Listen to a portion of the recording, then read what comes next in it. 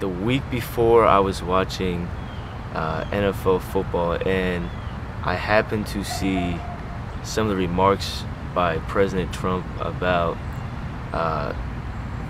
regarding NFL players taking a knee during the anthem, and he said that they should be fired, they should be kicked off, and things like that.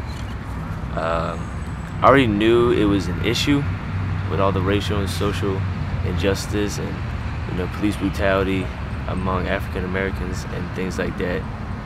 But when I heard the president say something about it, and it was very negative, it just kind of struck a nerve with me, and it made me think, if this is how the president feels, then I definitely have to take a knee and protest this.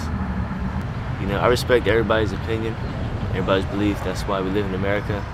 That's our First Amendment right.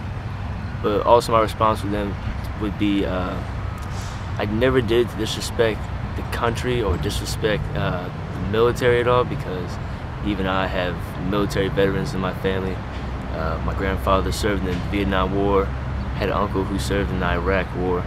So it was nothing against the military, no disrespect to the country. I just wanted to silently and peacefully protest all the injustices that were going on in the country and bring a discussion to the situation.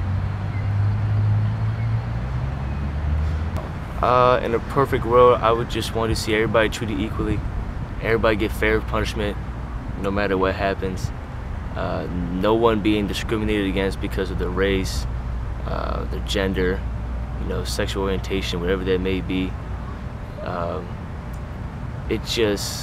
I know it's going to be a long way coming, but I feel as though if we keep fighting, keep having discussions about this, that one day it'll eventually turn around.